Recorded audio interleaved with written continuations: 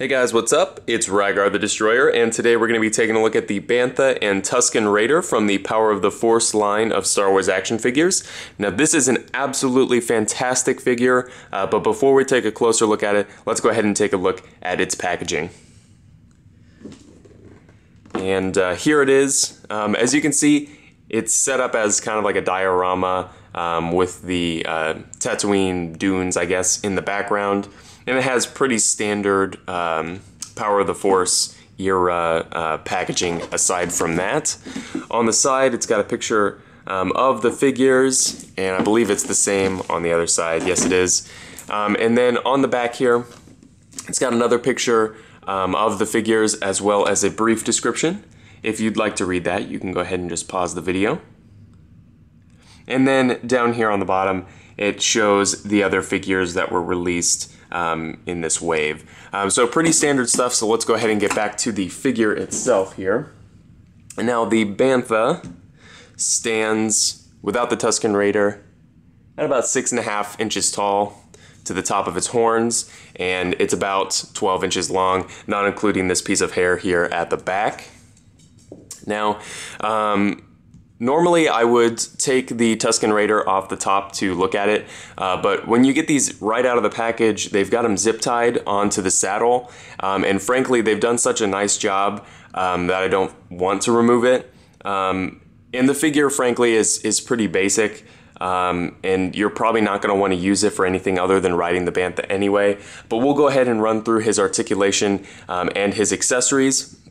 He's got a swivel in the head, swivel in the shoulder, swivel in the hips. He's got a cut joint right above the knee that allows him to get his legs wide enough to sit, and then a hinge in the knee. So like I said, pretty basic articulation, and he does come with one accessory, of course, and that is his staff.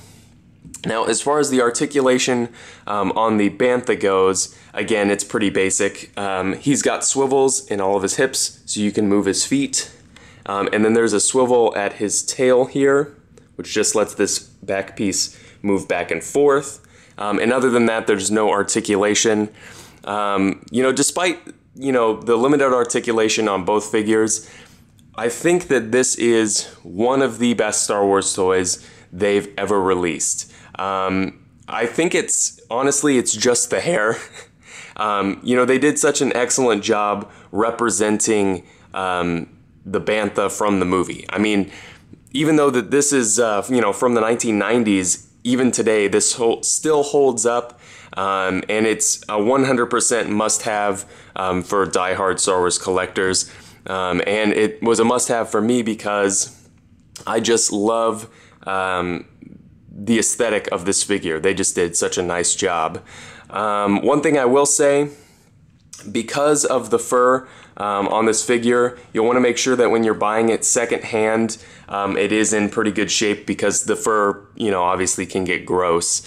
And even if these are in the box, they can get gross because there's like I'll actually just show it to you. Right on the front of the box, there is a little hole cut in the plastic that says, "Check out the Bantha's real feel hair." And what this does is it lets like a whole bunch of spiders and stuff crawl into the box and set up nests in there. So just make sure that when you buy these, that you get to look at them pretty close, because they can get kind of gross if they've been played with a lot. But anyway, like I said, 100% must-have for a Star Wars collector. So if you have any comments or questions, please leave them down in the comment section below, and I guess I'll see you later.